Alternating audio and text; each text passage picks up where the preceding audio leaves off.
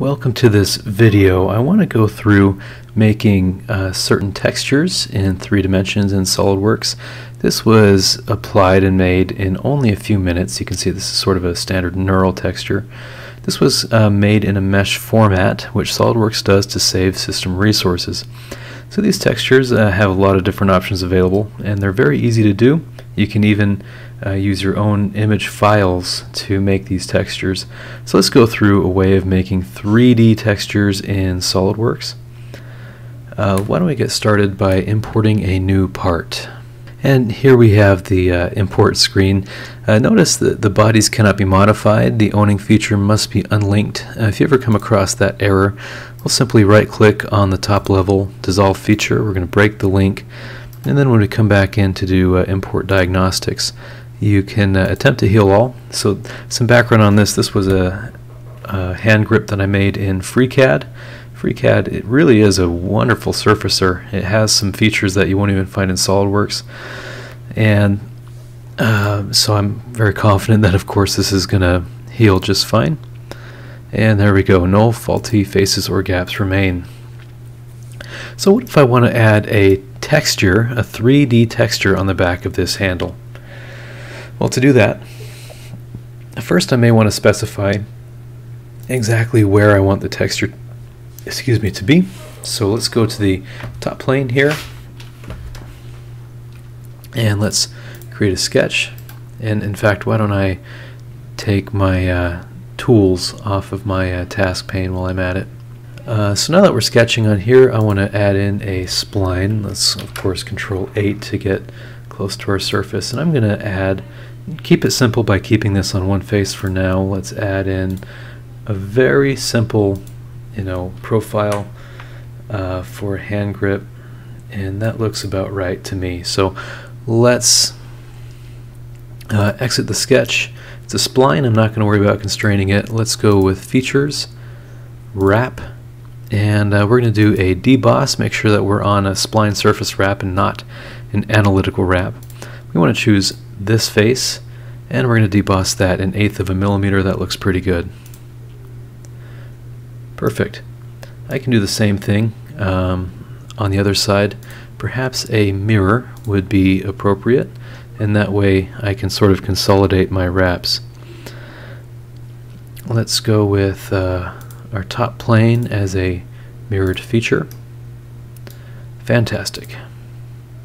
It looks like we need to select geometry pattern. It tried to copy our design intent, which wouldn't be a great thing, right?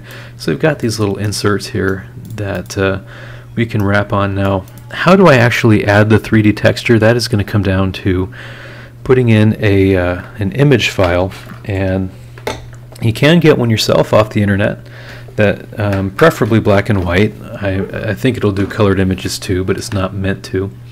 But here I can put in appearance, right? And if I come down here to miscellaneous and 3D textures, I can choose something like, how about a bow tie pattern, because I am feeling fancy today, right? So I double click, and a bow tie pattern shows up on this face, not on the other face, but on this one. And from here I can edit anything that I want to about this bow tie pattern. So I can do appearances, and of course this is editing the texture that I want to put on, and this is everything else that I don't care about, right? So we're going to go to this face, and I can scale this, right? I can scale this smaller to have more bow ties or larger. I can also go to advanced and mapping, and if I want to change my aspect ratio or some of the hard dimensions, or I can make this go at an angle, but I'm happy with the way that this looks. I also can apply a different image on this face if I wish, but for now I'm happy with what I have, so I'm going to copy my appearance and paste it. And we choose the face to paste it, of course. From here, I can say insert. Let's go with features, and then I'm going to choose 3D texture, and I'm going to choose this body to texturize. I'm going to take these two points, right? So this is every appearance that's mapped onto a face, and of course I want both. And let's refine this to maybe something like 50% refined. And I think you might have to actually use this slider. Right, so we have a 50% refinement. It kind of looks like a bow tie. We'll probably have to turn that up later.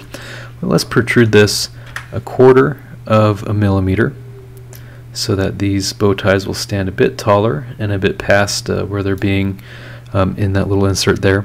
And then maximum element size, let's turn that down, right? Maybe something like 0.409-ish, 0.402 here.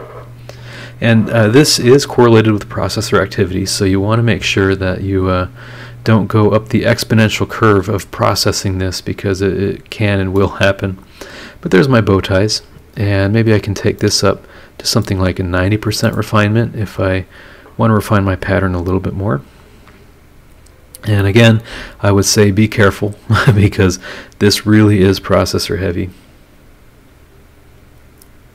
Okay, so there's 90% refinement. You can be pretty clear on how good this is working. Let's next go to this next row, right? This is our other image, and I just want to put the same specs. We're going to put about 90% refinement on there.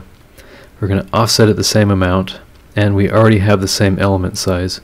So we're going to let this thing do its thing as it processes our mesh. I think we've done it. Oh, not yet. There we go. And we're going to offset this 1/4 millimeter.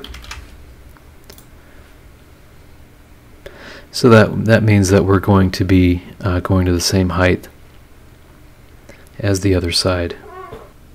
So if you notice, the last image that we had put in was a black background with white bow ties. And so the white parts of the image stand up, right? That's a height map.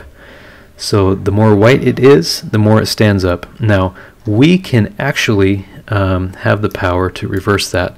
But before I do, of course, I want to accept this and save it so I don't run the risk of crashing or losing anything. And let me save. Alright, so this is my handle. You can see it a little bit more clearly if I change the draw style here to shaded. We've added some inserts with a pattern texture.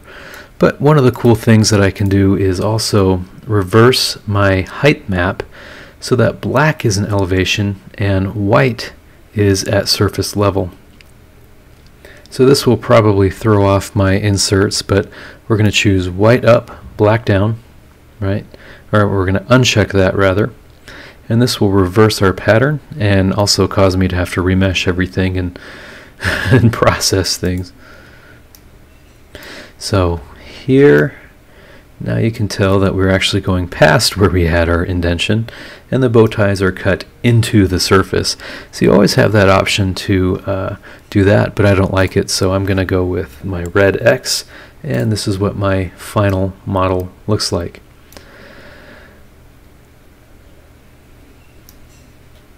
So I hope this video was helpful in having, or at least in helping you apply some of these meshes to your project. If it was helpful, please subscribe, and I'll see you in the next one.